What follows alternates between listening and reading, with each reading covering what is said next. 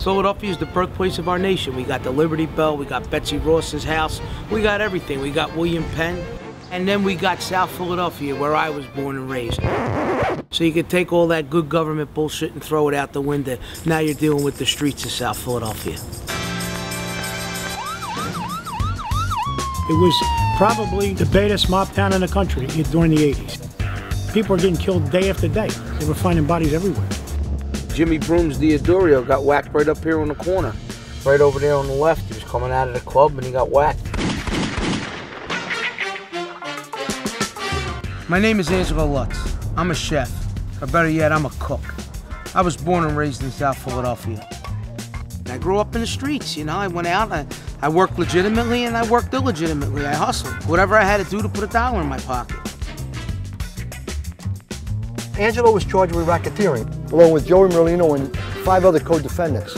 Racketeering involved bookmaking, loan sharking, extortion. Angelo got a harsher sentence than probably was warranted because he was always in the news during the trial, and I think it pissed the feds off and it pissed the judge off.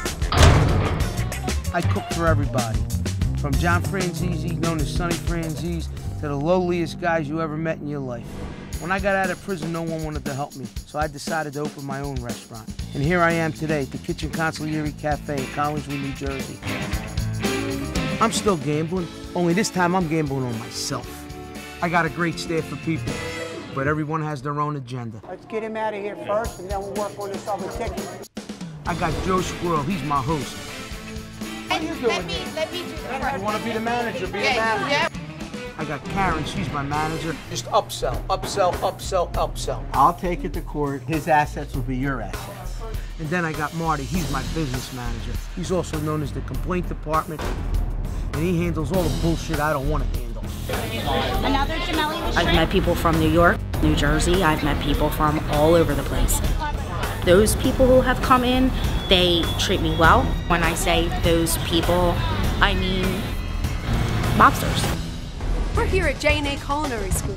South Philadelphia. I also have an internet cooking show which could be seen via Philly.com, which I do with Marty Hall.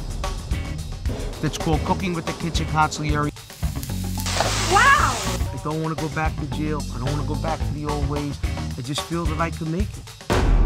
I need my money. I got wolves at the door every day here because of what happened in the past. Every day is a struggle. I don't know how I'm going to pay the bills in here, but I just do.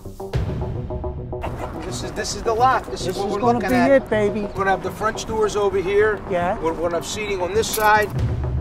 Try to get this done, that done. Go get pasta, one sausage. It's all about deadline. You got to focus a little bit. Business was bad, fuck you, pay me.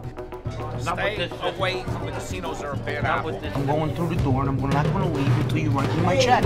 I can't deal with the personality today. Okay, that's it. You're an asshole, you know that? If he goes back to his old way of life, I will personally kick his ass. Take the fucking milk and put the chocolate syrup in it that we use for the desserts. I mean, what's the fucking difference? I mean, it's chocolate milk. Man, they're so fucking stupid in that restaurant.